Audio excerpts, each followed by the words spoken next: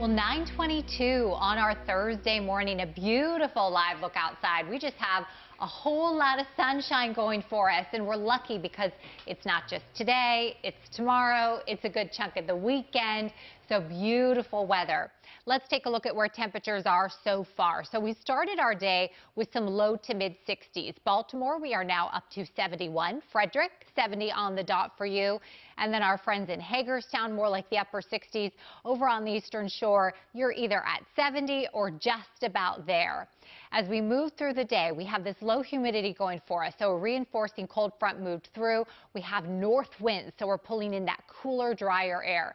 It can be breezy at certain times today. For the most part, we're going to linger right around 5 to 10 miles an hour, but we could get gusts actually closer to 20 miles an hour.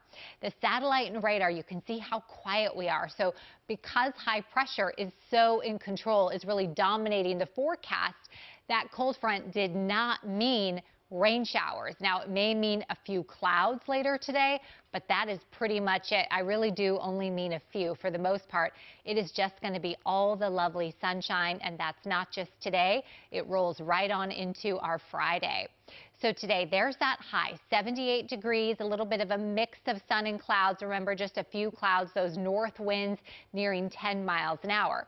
Tonight, we will really know that a cold front has moved through. It is going to be just about chilly, dipping down into the low to mid 50s, at least chilly in comparison to what we've seen. So 55 for BWI, 52 in Westminster, 53 for Frederick, and you'll notice more mid to upper 50s there over on the Eastern Shore.